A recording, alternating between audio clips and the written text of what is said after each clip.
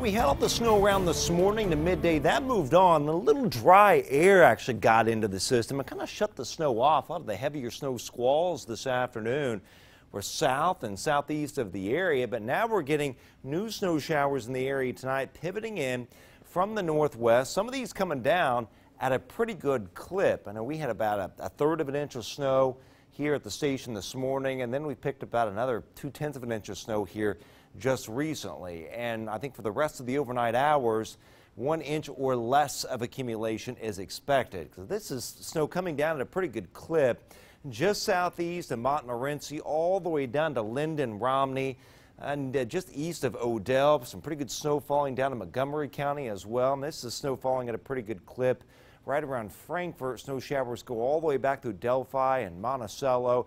Snow around the Round Grove area all the way northward up to near Enos, and also right around Brook and Mount Ayr. And this is snow falling at Winnemac, and this is particularly heavy snow that's moving into Fountain County from the north right now. So you get the idea. Still some snow showers, a few snow squalls for a while tonight, and then a few scattered snow showers and flurries kind of off and on tomorrow. A little wave of snow comes through later tomorrow evening, tomorrow night, very early Tuesday morning. The heaviest right now anyway looks to stay south of our area with 1 to 3.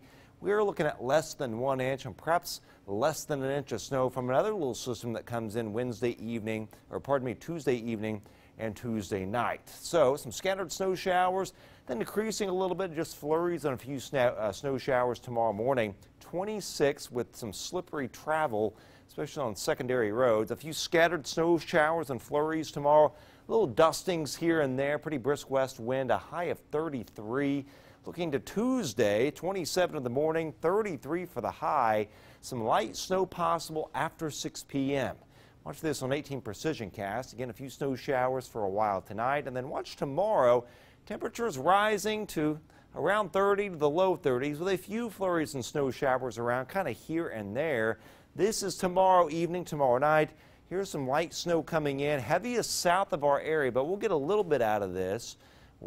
Generally less than an inch of accumulation, then perhaps a little bit more snow on Tuesday night. So little systems of snow coming through, but nothing big. This is tomorrow by 1 p.m. after about 2 o'clock tonight, 2 o'clock in the morning.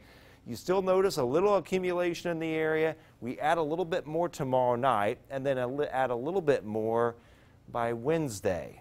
All right, looking to Friday, though, we start to warm up a little bit Wednesday, Thursday, but then the colder air comes in Friday.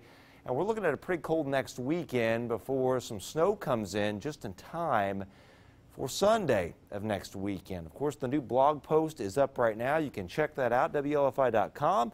33 on Tuesday. There's that warmer weather, 38 Wednesday, 45 Thursday.